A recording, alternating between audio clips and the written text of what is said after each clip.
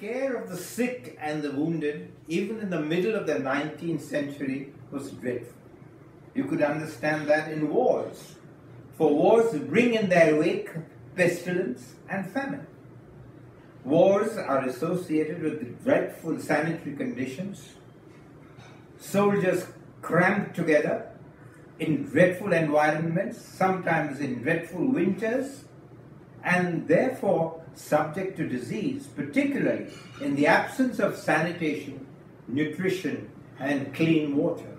Dysentery, typhoid, cholera, and even plague, and most important of all, typhus, was responsible for more deaths in wars than the war itself. It's worth remembering that. One would have expected that things would be better in urban hospitals, but it wasn't so. It was as bad, or almost as bad. If one would enter the hospital, they say, in those times, in that day and age, there was a frightful smell of pus, gangrene, filth. Wounds there would become infected, infection would turn into gangrene, and that would mean death unless if the gangrene was in a limb and the limb was amputated early enough. As a matter of fact, surgery had a tremendous morbidity and mortality, and many patients who wanted surgery would have it done at home because the mortality at home was at least 3 times less than that in the hospital. One of the reasons for this poor state of affairs was the poor state of nursing. That was when Florence Nightingale now enters history. She lit her way into the hearts of the so many she had nursed and set nursing on a proper foundation and in a proper manner, nursing as we see it right now. It's not that Florence Nightingale started nursing. Caring and nursing was there right from the time man comes into Homo sapiens, comes into the world. As a matter of fact, I remember the description of Charaka, the qualities of a good nurse. The qualities of a good nurse, he said that she should be able to administer drugs in the right manner at the right time, that she should be clever, that she should be devoted, and there should be purity in mind and body. That was these were the attributes he gave to a proper good nurse. Now in the Middle Ages, you'd be surprised that nursing was not done by ladies at that time, but by men. In fact, in the Middle Ages, the Knights of the Templars, the Dominican and the Franciscan churches and nurses were all men, and they tended to all the wounded individuals and the sick individuals during the Crusades. So it's very important to realize that nursing was not only related to women all through the ages. But as far as women were concerned, it was the religious orders, the nuns that were largely responsible for nursing. And it was the church that was responsible for nursing. And all those hospitals, whether they belonged to a religious order or not a religious order, were looked after by these nurses dedicated by the church. And therefore they came to be known as sisters. Now, this was during the Catholic period when the whole of Europe was Catholic. But then came the Protestant period, antagonist to the Catholics, and nursing was severed from the religious order.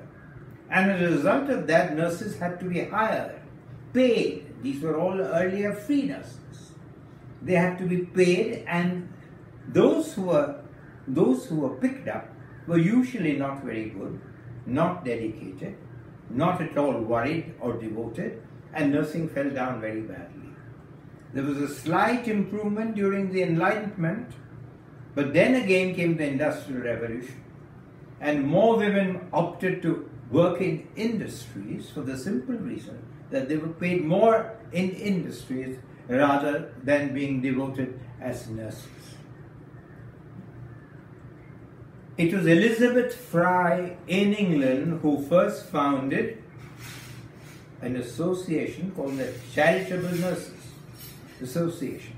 And she sent out nurses to women, to homes where nurses were needed. But the first great nursing college really was in Germany.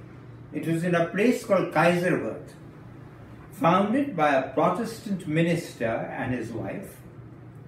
This place was converted into a hospital, and the deaconesses of the hospital were trained by doctors to become expert nurses. Now we come back to Florence Nightingale, because she was one of the great founders of the nursing profession as we see it now. She was from a fairly wealthy middle-class family. The middle-class family went on a holiday to Florence, and there she was conceived, and that's why she was called Florence Nightingale. Ever since she was a child, she wanted to become a nurse.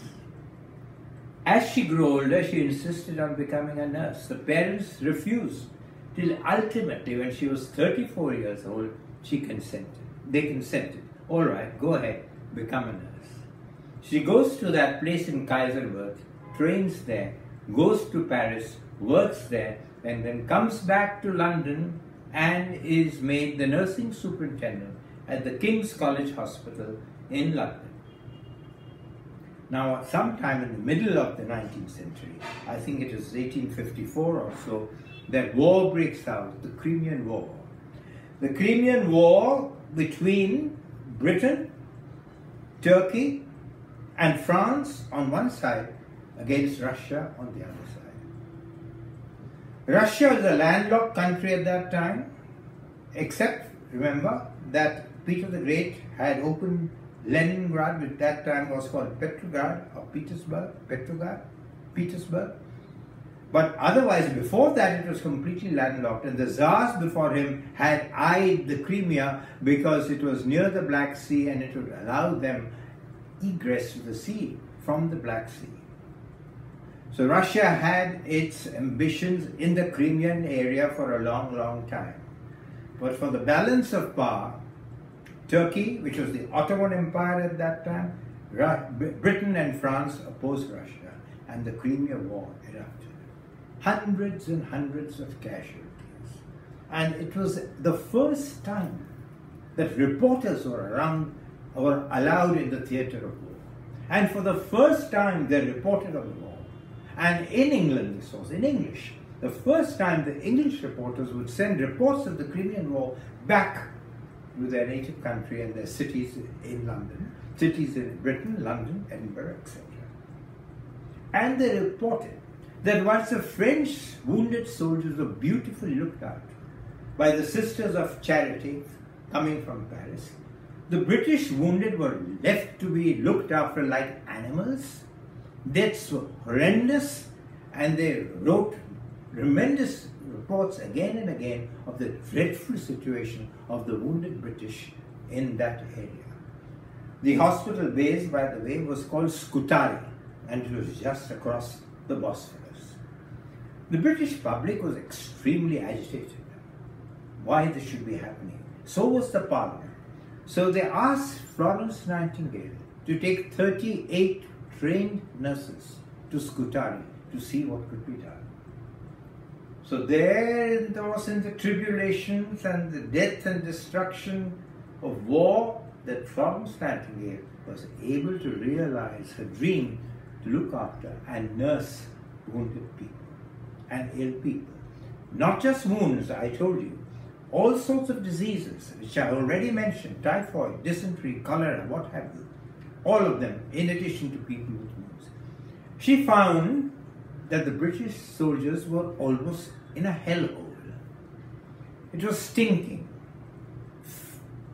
Excrement along the ground, rats scampering around the ground and nibbling away at the wounded soldiers. Soldiers badly cramped, never dressed, no nutrition. Funnily enough, all windows closed, so there was no ventilation at all. She, with her nurses, goes to work and completely reorganizes the whole thing, cleans the whole thing, opens the windows, ventilates people, changes the sheets, washes, bandages, and the whole place is completely changed. She meets great opposition from the officer staff, a chauvinistic opposition, saying that everything is all right, she's just making a fuss. That the reporters were there, and they reported how good and how changed the situation was ever since Florence Nightingale came to the scene. Why was she called the lady with the lamp? She was called the lady with the lamp because after working in the day, when everyone was asleep, with her lamp, she would go across the ward, looking at each soldier and seeing if anything needs to be done. And there is a written account, a chronicle, of a wounded soldier who said this, and I quote the actual words of that soldier. We lay there in hundreds, and when a shadow fell on us, we kissed that shadow, and then put our heads down on the pillow and lay content. So she was a great influence, not only in healing the wounds, but healing the patients as such. The patients loved her, and she did this wonderfully well. She returns to London as a heroine, adulated. The people of London raised £50,000 for her to found the School of Nursing. She founds a School of Nursing. She designs hospitals as they should be designed, taking into consideration how good fresh air, ventilation, etc. should be done. She designed, for example, with the architects, St. Thomas's Hospital, one of the early hospitals in London. And she becomes extremely famous. She starts in the School of Nursing, training not nurses. She trains matrons, higher qualified, graduates of nursing, matrons. And what she does is she wants the matrons now to teach the new recruits coming into hospitals. That was a wonderful idea. And she sends these trained matrons all over the world, except America, East and West. In the West, in the European countries, and the East, India, Southeast Asia, Southeast Asia, right through. And in fact, one of the first matrons that came to the Breach Candy Hospital was the product of her school. Nurses, therefore, had a great position now. No longer was it an ignoble profession.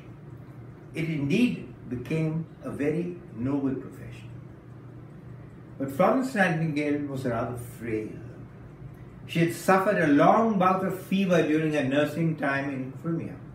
Whether it was typhoid or whether it was typhoid, no one knows. She was working very hard. She was writing profusely. Her nursing notes were compulsory reading for all nurses all over the world. She was teaching continuously also. There was, I must admit, a little bit of criticism against her even then. In fact, I have written an essay on Florence Nightingale in my book, Tabiat. And if anyone is interested in the details of Florence Nightingale, you'll probably get it there. She was the first lady who devised statistics when she was in Crimea, giving people who had died of disease, who had died of wounds, who had died of whatever it was, given statistics for each month. And she gave statistics not in figures, but in beautiful diagrams. In fact, that was one of the great contributions to the nursing profession. Well, ultimately, she dies, but she was indeed a great woman. It was her obsession right from a young age, which she pursued right up to the end and pursued it very successfully. It was her ability to combine great care with professionalism, with competence, with ability. It was her great contribution that she raised the nursing profession from what it was, an ignoble profession, not to be followed by women of good families, to a noble profession, to a profession equal to that of the medical profession. In fact, she said and very truly and very rightly so, that the doctor and the nurse were both equal partners in caring for the sick. In fact, I would like to quote her exact words, which are so remarkably similar to the words that one speaks of in medicine. She said, and I quote, "The art of nursing is nursing the sick." Please note, not nursing sickness. She said, "Lectures and books are merely auxiliaries that may help. But nursing is taught at the bedside, in the wards, and in the sick room, not from books and not from lectures." This is exactly what medicine is all about. So there you have Florence Nightingale. As I told you, she lit her way into the hearts of all those whom she had nursed and founded that nursing as a profession. Also, she lit her way and she cast a great glow of caring on, at that point in time, an uncaring